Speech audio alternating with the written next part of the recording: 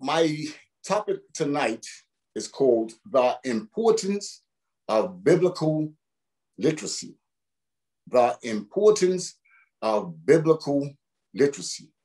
And one of the main emphasis that I want to underline that is how that biblical literacy helps us to not be deceived. It's very important. I'm going to bring up some scriptures in a minute that actually specifically bring that to light.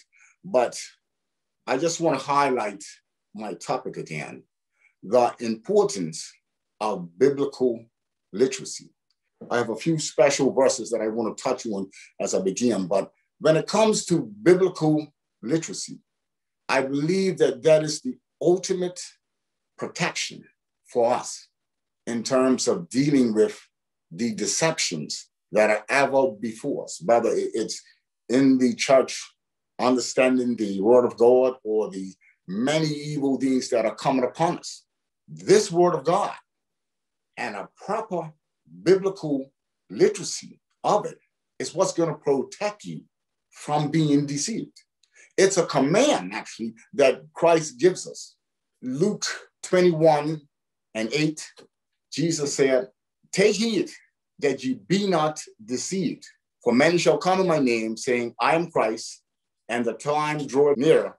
Go ye not, therefore, after them." It's another one found also in Matthew chapter 24, verse 4. It's Jesus again speaking, and he says, "And Jesus answered and said unto them, Take heed that no man deceive you." I want to emphasize that this is not a suggestion from Christ. It's a command that we have not to be deceived. And the logical question is, how do you keep from being deceived? And that's what I want to get into tonight. But I also want to emphasize, when we're dealing with biblical literacy, the more you get into the Word of God and get properly literate in it, in terms of rightly dividing that Word of God, that's the change that happens in your life. As Pastor had mentioned before, that I have been brought up to know God. My mother was a pastor for over 30 years, but she brought us up from, as far as like my earliest memories, to know God and to fear God. What I have learned in my life experience is that knowing God, knowing that there is a God, believing that there is a God, doesn't necessarily help you. One specific scripture that comes to mind is the one I believe is in James. It says that the demons also believe and tremble. So belief in and of itself is not going to do much for your life. But what I have experienced in this change in my life is the more that I have given myself over to the Word of God. And I'm not talking about becoming knowledgeable about God, about knowledgeable about the things of the Bible stuff, but taking the Word of God, understanding exactly what God is saying in this word to me and applying it to my life is the real application of understanding what the Word of God is saying in your life, saying to your life, that makes the whole change. I couldn't get this type of growth in God, this closeness to God, if I did not take the Word of God serious.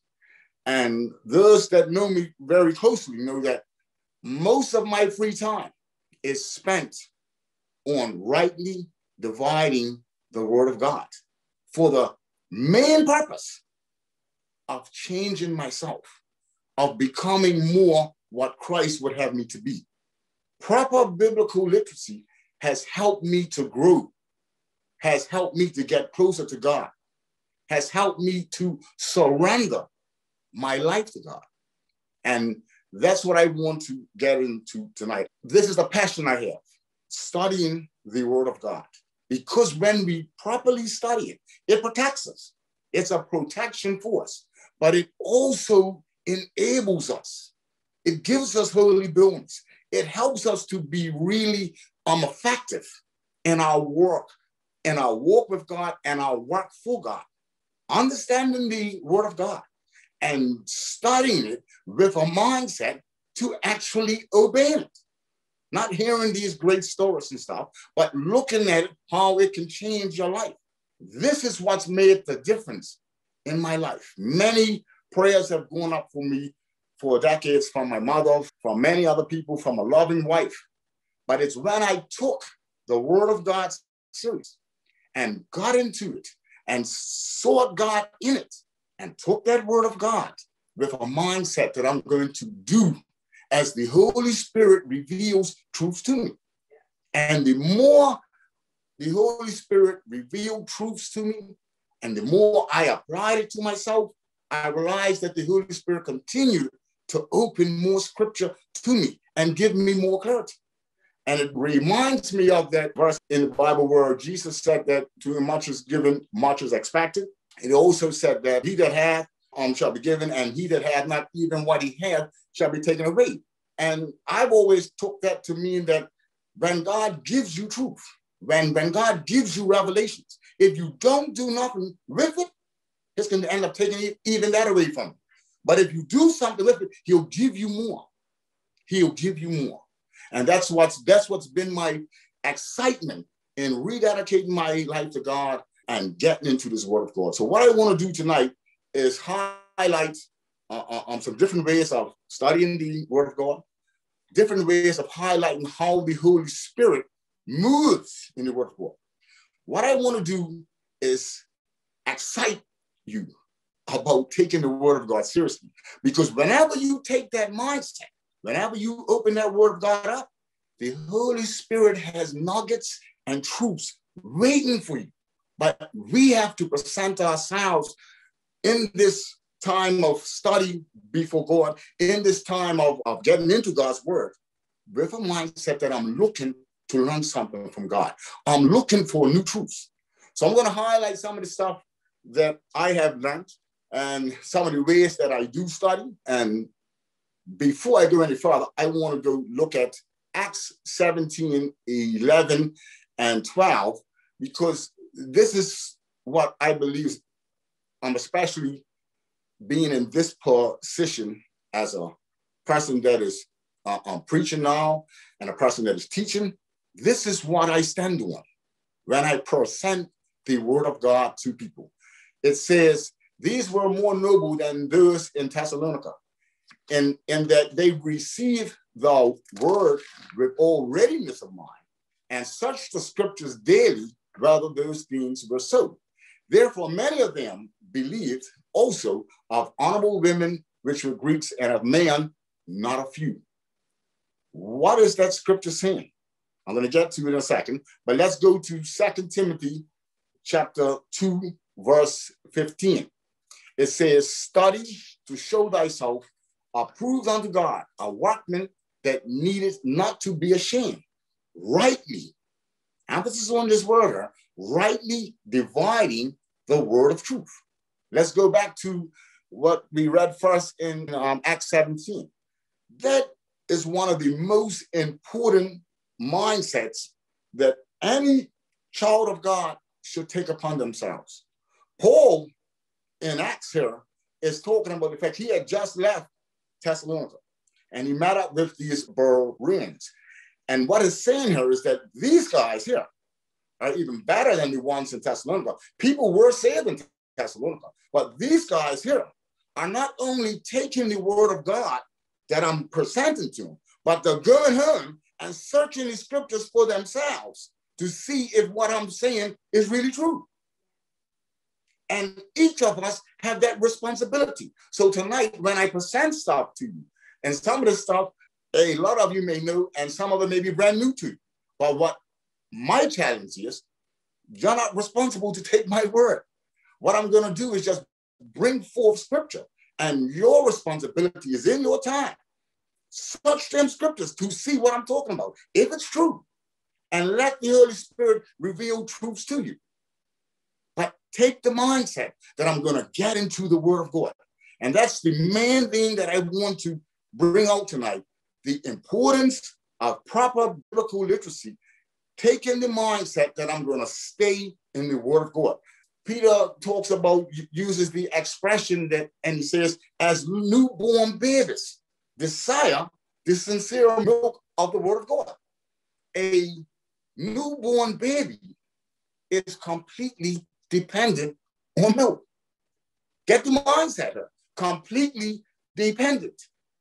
We fool ourselves and set ourselves up for deception, pitfalls, shortcomings, when we don't have a proper view of the word of God, a proper appreciation for the word of God.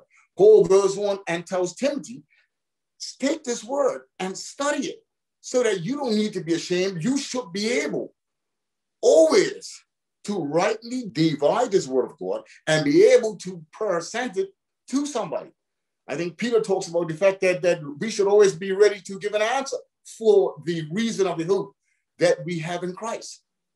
But it's going to come from a proper understanding of the word of God. You can't just take the word of God up and just read it just to say that I read something. You need to go into the word of God every time you go there. I want to hear from God. A lot of people want to hear this voice from God, but I want you to know that God speaks to you every time you're interested. It's in his word. Go to his word and you will hear from him. He has a special editor called the Holy Spirit that'll point you to new truths in you.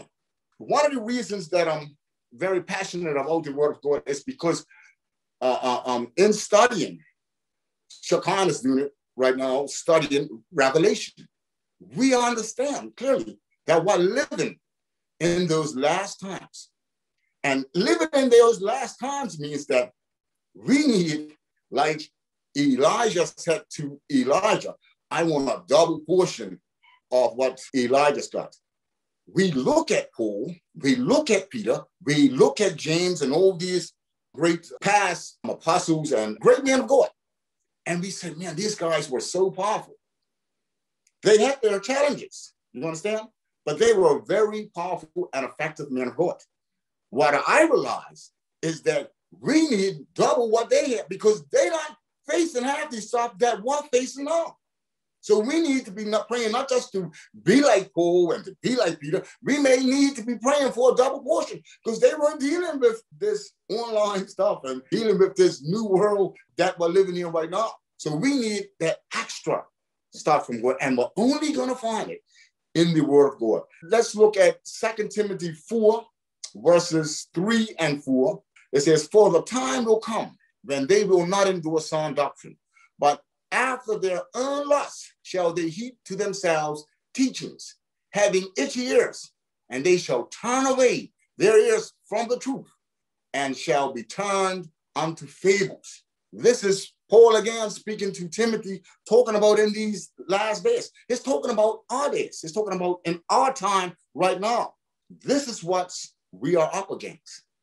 This is what so many people who supposed to be taking on the name of God are getting caught up into. They've got itchy ears. They want to hear what they want to hear. What's going to keep you is having a proper biblical literacy of the word of God. Because this word of God keeps you. This is what preserves you. This is what makes you more than a conqueror. This is what holds you when your life gets rocked, when things go all wrong for you in your life. It's this word of God. It's that rock that you stand on. That rock is the word of God. And if you want to make it in this walk, Revelation talks about he that endureth to the end. It's an endurance on your part. You can slip off. You can get distracted. You can be deceived. But if you stay in this word of God, it's going to keep you. 1 Timothy 4 and 1 says, now the Spirit speaketh expressly that in the latter times some shall depart from the faith, giving heed to seducing spirits and doctrines of devils. This is what we are up against.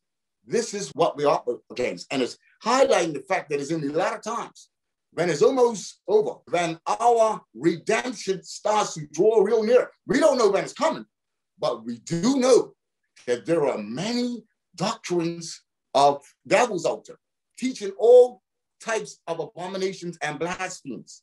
We need to be in this word of God so that we have a clear understanding of what God has for us. Satan has a plan for your life, and it's completely different than the plan that God has. So when I get into studying this word of God and seeking to keep myself from being deceived, seeking to grow in my walk with God, there are certain tools that I've come across that I believe work. Tool number one, precision in the use of terms. That means reading the word of God as it's written, understanding what is being said. There are many books out there right now that talk about Israel signing a treaty and talking about this last 70th week of Daniel and this tribulation period, that this beast signs a treaty. That's not proper use of the terms of the scripture. The scripture says that he affirms a covenant. So what I'm talking about is precision in the use of terms. If you don't use precision, then anything could be used, and you start to allegorize stuff, and you get slowly turned off from what the real truth is. There are many books that talk about a 7-year tribulation period. Scripture's clear. It's the 3.5 years, it's 42 months, it's 1,260 days. Precision in the use of terms keeps you from being led astray, from being distracted, from not really knowing the truth. We need to always know that we can read this word of God now, and we have the ability to not just look at the translation, that my favorite translation is the King James Version. But there are many translations, but the key word is that they are a translation. And there are translational issues that can appear in some of the texts.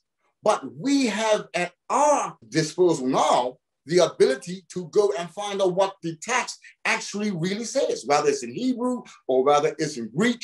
We can find out what the word really says. And in doing that, you strengthen and you grow in your biblical literacy. This is not for people who want to be fly-by-the-day, a Sunday Christian. This is for people who are serious about their walk with God.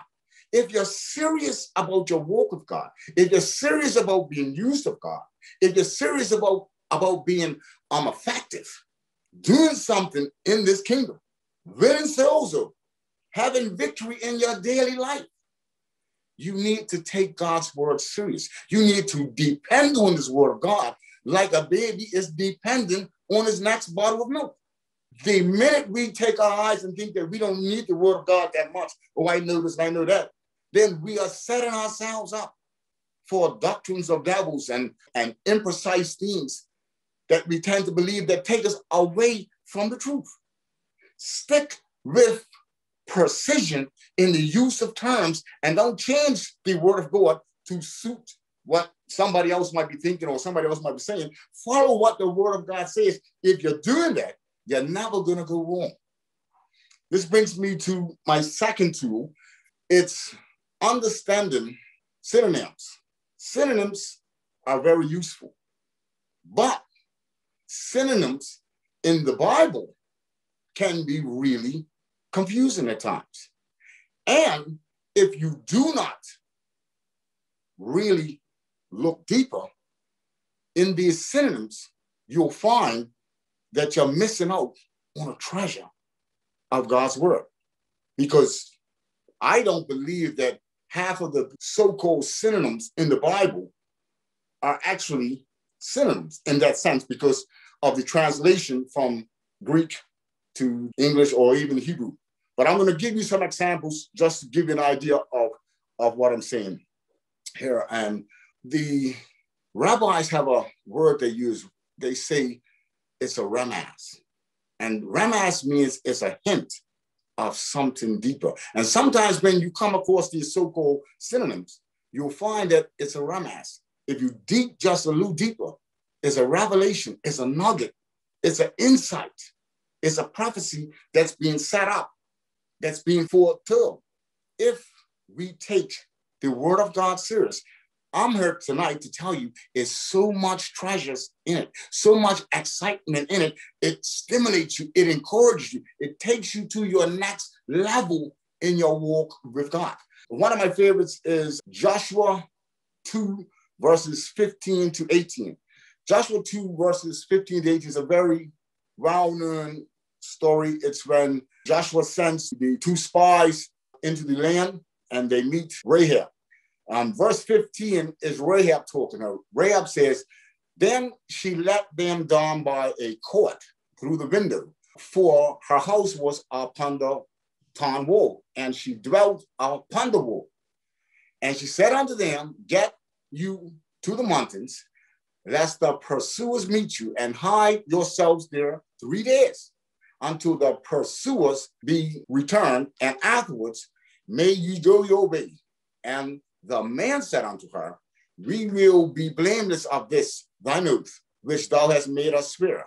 Behold, when we come into the land, thou shalt bind this line of scarlet thread in the window, which thou didst let us down by, and thou shalt bring thy father and thy mother and thy brethren and thy father's household home unto thee. I want to emphasize the word court in verse 15. Verse 15 says, then she let them down by a cord. This is the translation that we have in English. But that word in its originals in Hebrew is Hibble. C-H-E-B-E-L. Shibble. Better pronounced Hibble. It has two meanings, and this is the importance about biblical literacy. You'll find that a lot of the Hebrew words have double meanings. The word that's written in Joshua 1 and 15 is translated as court, but it's originally written as Hebel, and it means a rope or a cord, but it also can mean pain, sorrow, or trouble. That's what she says. When the Holy Spirit wrote this, they wrote it as Hebel, and you'll find that it's two meanings. Yes, it's a rope, just talking about a rope, but the Holy Spirit uses the word Hebel, which also means pain, sorrow, and travail. And when she says this to those guys, she tells them, go wait 3 days. Then in verse 18, when the two spies get this information from her, they reply to her, behold, when we come into the land, thou shalt bind this line, okay? And the word in the Hebrew is tikva.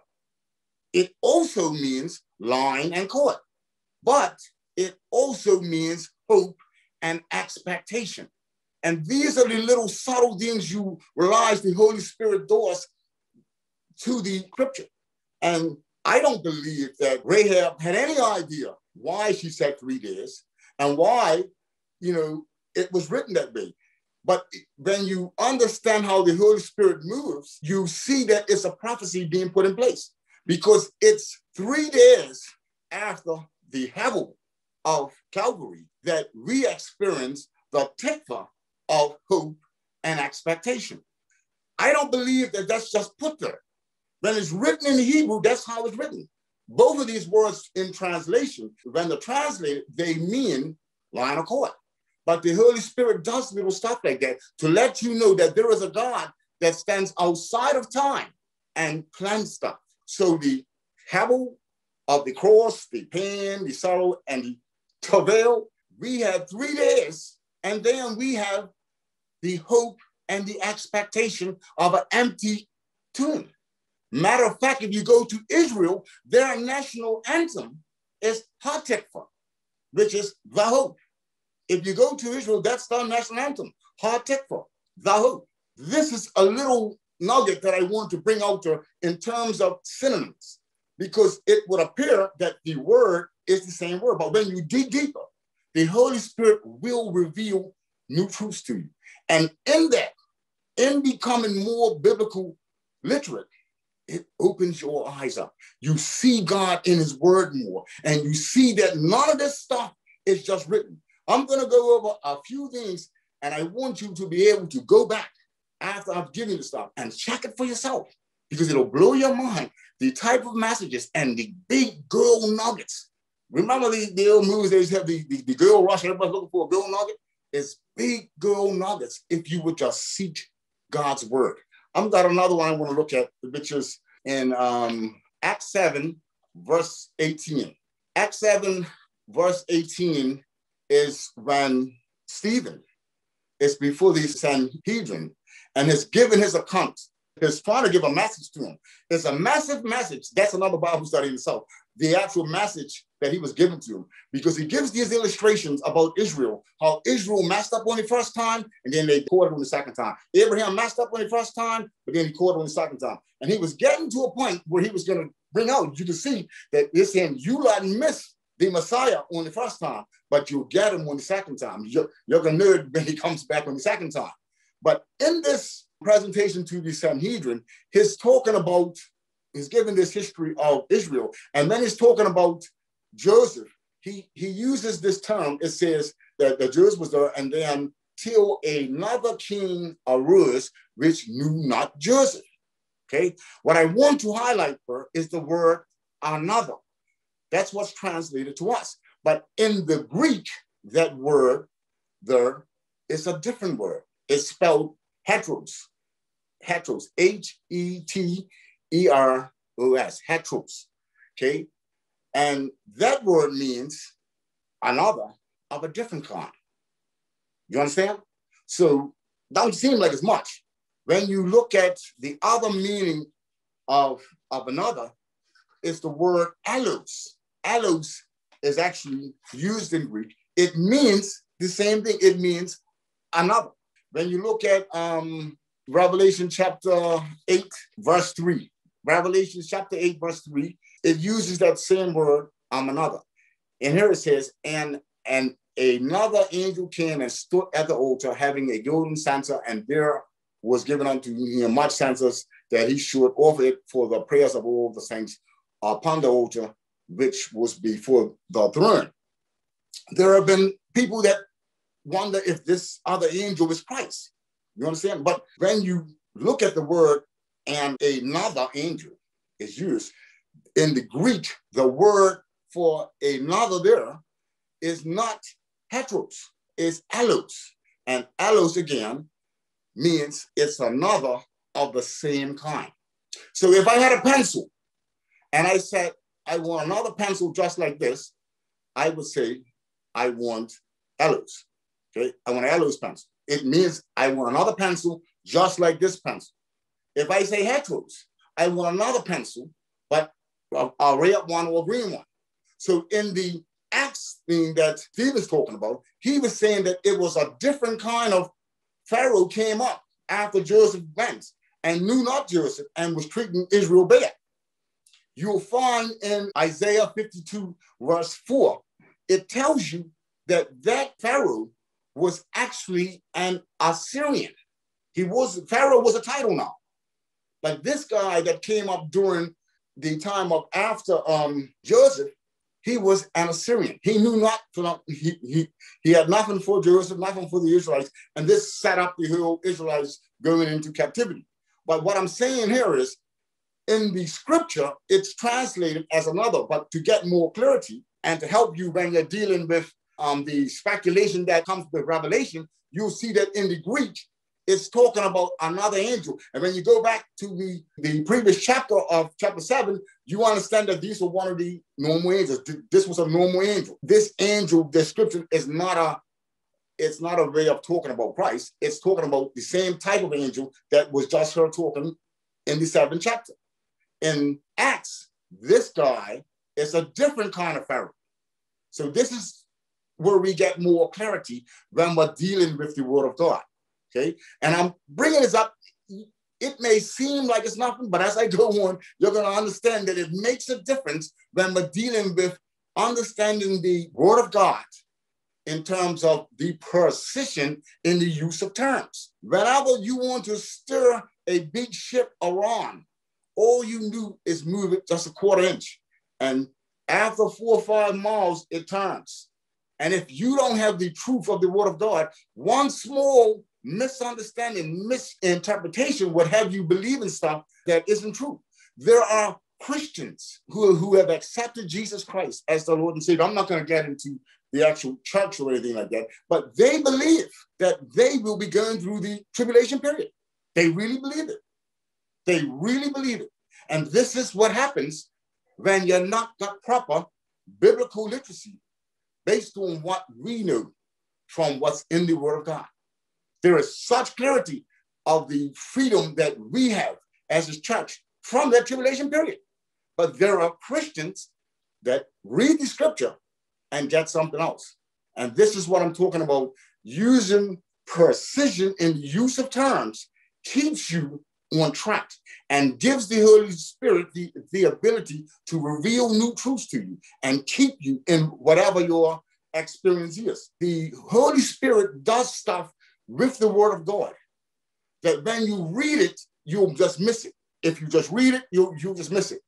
Everybody knows about the beautiful challenge that Abraham had when Abraham took his son up to give him for a sacrifice. Most of us know that Abraham was acting out a prophecy with respect to the fact that on that same hill, 2,000 years later, a father would give his son, and we know that that was Jesus. That's what happens. So when we read the accounts of Abraham and what he done, we see that Abraham is acting on what God is going to do with Christ. We understand that that's the very first time the word loved is ever used in the Bible. The first time that word ever shows up in the Bible is in that setting when God tells him, Abraham, to take your son that you love, your only son that you love, because it's acting out a prophecy. But what I want to point you to is, after that, remember, he tells him to go take his son to this place. Then the scripture, the Holy Spirit just puts in the real subtlety that it was a 3-day journey from where he was when he got the order from God and to where he took him. So in Abraham's eyes, Isaac was dead the minute God told him. So in Abraham's eyes, Isaac's dead for 3 days. Okay, he gets there, and then God uses that to set up this great being that he's going to do 2,000 years later in that very spot. If you study scripture, you'll find that it's the very spot that Jesus Christ himself was crucified in. If you go to Israel, they try to tell you that it's outside of where the temple was on the side. But if you understand how they done sacrificing in this, you would have known that Abraham would have been to the top of the hill, which was Golgotha. That's the geographical location that God sent Abraham to set up a prophecy that he would fulfill 2,000 years later. I tell you all that, but that's not my main point. My main point is when God finishes with Abraham and sends him off the hill, the text says, and Abraham went off the hill and met up with his servant, and they went. It does not mention Isaac. And when you continue to read the text through the next chapter, there's no mention of Isaac. It goes on to tell the story of Abraham taking his servant and sending his unnamed servant, which is a very good name that represents the Holy Spirit, this unnamed servant, to go and get Isaac a wife. But Isaac is not talked about no more. The unnamed servant goes and gets this wife, Rebecca, and brings her back to him. The next time Isaac is mentioned in scripture is when he sees his bride, Rebecca. This is how the Holy Spirit does with the scripture. What you see, it's fulfilling our prophecy of Christ dying, rising again, going, and the next time Christ is seen again is when he comes for his bride. That's in the scripture. That's not contrived by me. That's not contrived by Jewish rabbis. That's in the scripture. Isaac, the Holy Spirit, edits him out of the whole scripture until he's reunited with his bride. It fits the model. It fits the prophecy. And I'm telling you these things because it's excitement when you get into the Word of God and you see that every single word, every scripture that's in there, sometimes even numbers, have relevance No, I have not even begun to scratch the surface in terms of all that's in there. But I'm letting you know that it's gold under. It's nuggets in that word of God. And the more biblical literate you are, the more you allow the Holy Spirit to reveal truths to you. That's the editor of this word of God, the Holy Spirit. Everything in that word of God is edited by the Holy Spirit to point you to Christ. And if you get into it, that's what's going to keep you. That's what's going to change you. That's what's going to make you really, in fact, I have another one that's really exciting to me because it's a number one. It's a scripture that deals with numbers that you cannot overlook the fact that it's a message for us in it today. But when you read it in scripture, if you just read it, it don't really mean nothing to you. Let's turn to Genesis chapter 8 and verse 4. This is a well-known account. This is when Noah is in the ark. And he gets to this point, and it says in verse 4, and the ark rested, remember these numbers, in the 7th month, on the 17th day of the month, upon the mountains of Ararat. You read that, and it's, okay, we came to rest on the 17th day of the 7th month. What do you do? But when you look deeper in the word of God, you're going to see that it's a message in there for you. Because if you look at the Jewish calendar, you'll find that the Jews have two calendars. At this time would be the Jewish original calendar. And that month was the 7th month. Okay, this is the 7th month of the original calendar, Nisan. Okay, on the 17th day of that month, the ark came to rest. But when you look at Exodus 12 verse 2, you'll see that God is dealing with Moses, and he tells Moses from this point on, Exodus 12 and 2 says, this month shall be unto you the beginning of months. It shall be the first month of the year to you. Okay? What you realize here is that this is God talking to Moses when he had brought them out of Egypt. And he brought them out of Egypt on the 7th month. On the 14th day of the 7th month is well known today because that day is set aside from Israel, even to this day, as the day of Passover. So on the 14th day of the 7th month, they passed over out of Egypt. But God tells Moses here in Exodus 12 that from this day on, this month's going to be your beginning of months.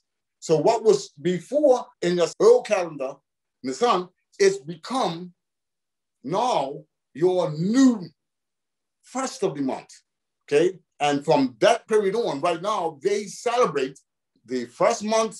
On the 14th day of that first month, they celebrate Passover. What you realize is that Jesus himself was crucified on the 14th day of the first month, which was before the 7th month. He was crucified in this new month called Passover. But what you find out is 3 days later, he rises. The 17th day of that first month, which would have been in the Old Testament, the 17th day of the 7th month is the new beginning in Christ. I don't believe that the Holy Spirit just, because when you read Genesis 4, it's just random. It says, well, on the 17th day of the 7th month, the ark came to rest. But I don't believe it's a coincidence that thousands of years later, on the 17th day of that same month, the new beginning in Christ starts with us. And you'll find many places in the scripture where the Holy Spirit mentions stuff and puts stuff there. It's a scripture, Proverbs 25 and 2 says, it is the glory of God to conceal a thing. Okay? And it's the honor of a king to search out the matter. God puts stuff in scripture that's concealed. But if we search it out, he would reveal it to us. I'm saying get into the word of God and take God's word serious. So serious that you realize that every scripture that you get into, it's got a meaning. It's got something in it for you. If you just read the word of God, just for the sake of reading the word of God, it will continue to go over your head. But God rewards those who rightly divide his word. God rewards those who was getting into his word, seeking to get truth, seeking to make change in their lives. Change in our lives cannot come from a beautiful time in church. I remember when I was very young growing up, because I used to stay up by Alan Temple and the great legendary, I call him, Biblibal Sr., watching him, going up there sometimes and watching him. And I remember him saying one time, you know, it's not how high you jump on Sunday, it's how straight you're going to walk on Monday. And that's the difference in our lives. The only way we can walk straight on Monday is because of the word of God. It's because after I left that beautiful church experience, we go to the word of God and become knowledgeable. We take on the word of God with a mindset that is going to change our lives and it's going to help us to be what God would have us to be. There's one more nugget that I want to bring out, and then I'm going to try to quickly get into this last part here so that I don't drag it on too much. And this is another famous one, well-known one. It's Genesis 1, verse 5. And God called the light day, and the darkness he called night, and the evening and the morning were the first day. We read that, and I want to highlight that the word evening in Hebrew is Abra, and the word morning is actually Boka in Hebrew. And what I want you to look at is the actual meaning of Abra.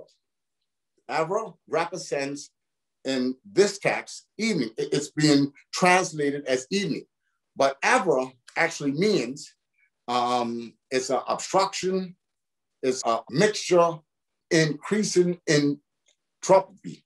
When encroaching darkness begins to deny you the ability to discern forms, shapes, and identities, it sets up what's better known as evening or twilight. That's what it's, you know, translated in. But it also in that understanding there, you are looking at confusion. You are looking at what's disorder. So when the term Avra is used, it becomes evening because evening represents that time of the night where you can see and things are becoming disordered. You can get clarity. The other one is Boka, morning. In the morning, it says things are becoming discernible, distinguishable, visible, perception in order, relief of obscurity, decrease in entropy. You are able to make out shapes and forms.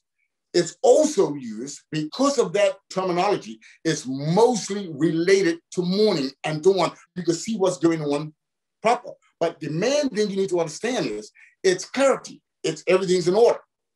So when you read Genesis 1 and 5 again, you have to look at it carefully because it will disturb you when you know what a day is. It says, and the evening and the morning were the first day. So the obscurity, the disorder, the Mboka, order, and discernment. So when you read that verse, it would better read in terms of, because of the fact that those two words have double meanings. Yes, it becomes more well-known for evening and morning, but the evening and ever also represents disorder. So when you read that scripture, it makes more sense, especially when you get to day 7, because when you get to day 7, you have no Avra and Boka. You have no evening and morning. It just says that he rested on the 7th day. But every other day when God was doing work, the Avra and Boka was the first day. So if you read it, it would read, the disorder and order was day 1. The disorder and order was day 2. The disorder and order was day 3. Because we know that a day is not an evening. Because and the evening and the morning is only 12 hours. That's only 12 hours. That's not a day. So what does that word really mean?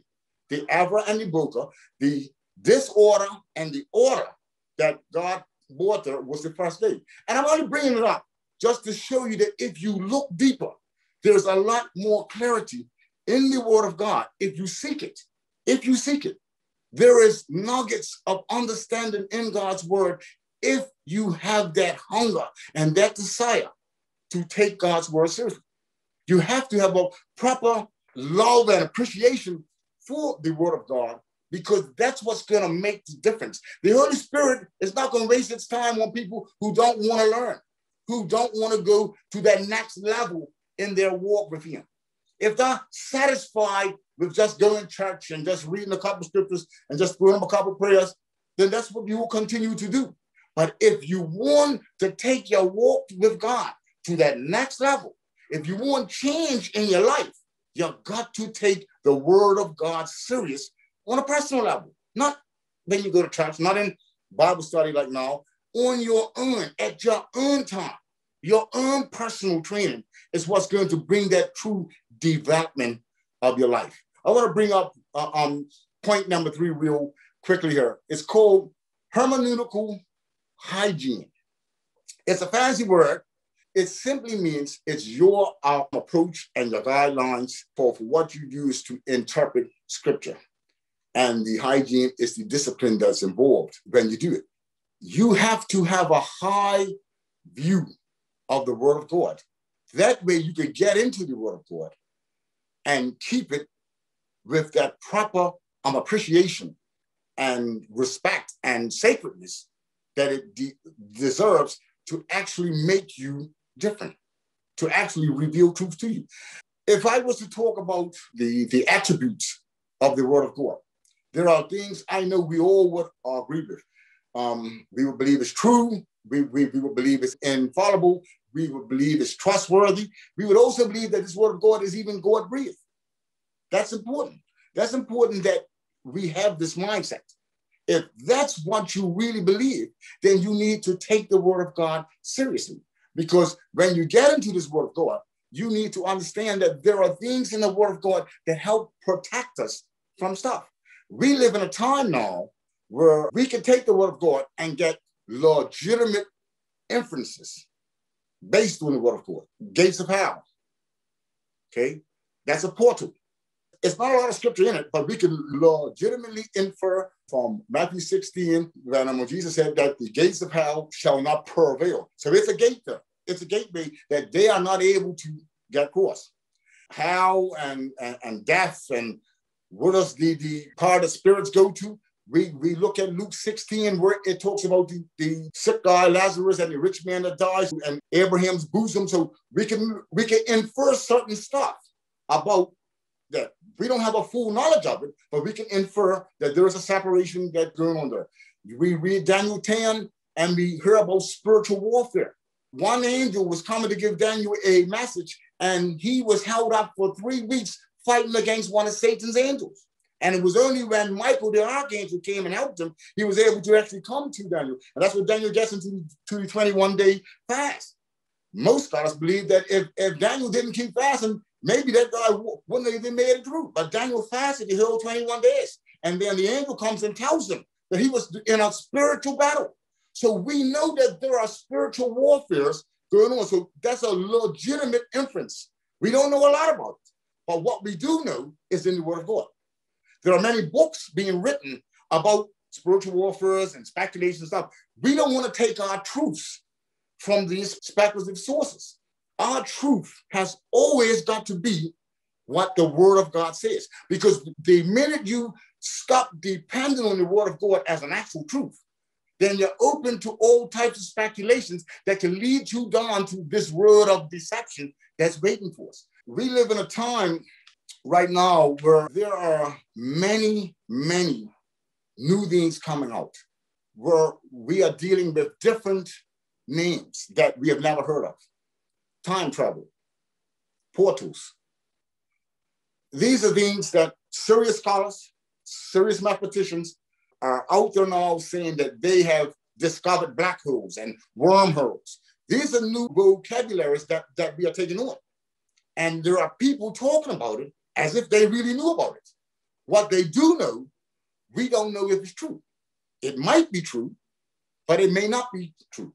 But what it does, it can open up doors that lead Christians into crazy beliefs. Time travel, can we travel back in time? All our truths, all our dependence has to be on the word of God.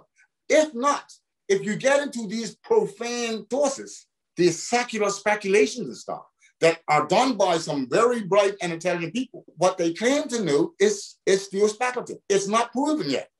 But we as children of God have to depend on our truth coming from the word of God. There is so much talk right now of conspiracy theorists as it relates to the COVID and the vaccine and all this type of stuff. And some Christians are getting unsettled by it. I remember learning a long time ago that when the bank people deal with teaching their staff how to deal with fake money, they don't get too caught up in the fake money. They just show them what the real stuff is. So once you concentrate on the real, you ain't got to worry about this fake stuff. You ain't got to worry about it. If you get into the word of God, you're going to have the truth. The truth, the Holy Spirit's always going to reveal the truth to you. If you're in it, it'll show you the truth. And that light shines on that darkness. It shines on that cockroach of deception.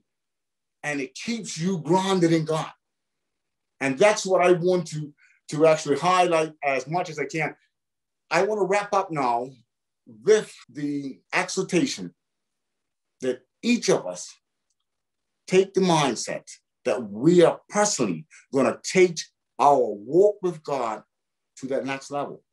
That is only possible, not by doing church works, not by being like the Ephesians, being going on a whole lot of doctrines and all that type of stuff. Personal relationship.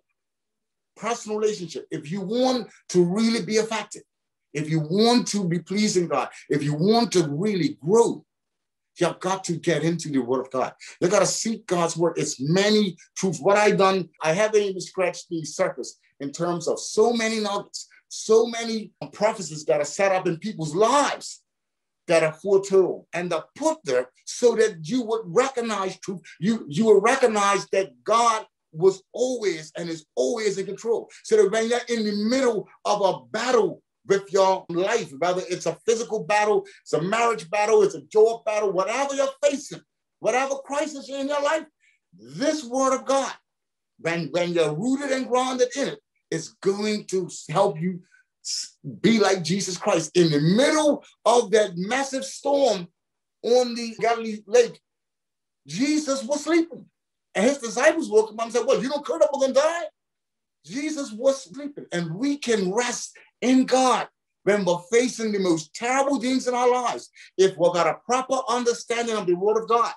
Elijah asked for a double portion from Elijah. He got it. Elijah done 4 great miracles. Elijah done double. It's a reason he got a double portion from God. But what happened? Elijah ran up to God in a chariot fame. He ran up, no problems. Elijah done great things, many great things, but you'll find that in the end, Elijah got sick of a disease and he died. He got sick of a disease and he died. No matter how great he was, he still died. He still suffered. In this walk for God, we can determine what our success is. Our success is in giving ourselves over to the will of God. And a lot of times in doing it, you're not going to look like a winner. You're not going to look successful. You're going to suffer. Any true child of God is going to face trials and stuff. But Elijah ended up dying and couldn't heal himself. He died of his illness. But I want to tell you that he was so powerful that when they buried him, somebody made a mistake one day and threw a dead person in his grave. That dead person hit the bottom of the grave and jumped up and came back alive. These are not stories. These are not just fables. This is mighty man of God. They threw this dead guy in Elijah's grave because they got scared of some animals that they saw coming, so they quickly just threw him in the grave. He hit that grave, and the power of Elijah from God was still in it, even in his bones. That this guy came back alive. I'm telling you that we still serve that God today. Get into his word and let him excite you as he reveals himself to you. Thank you very much for your time, everybody. Amen.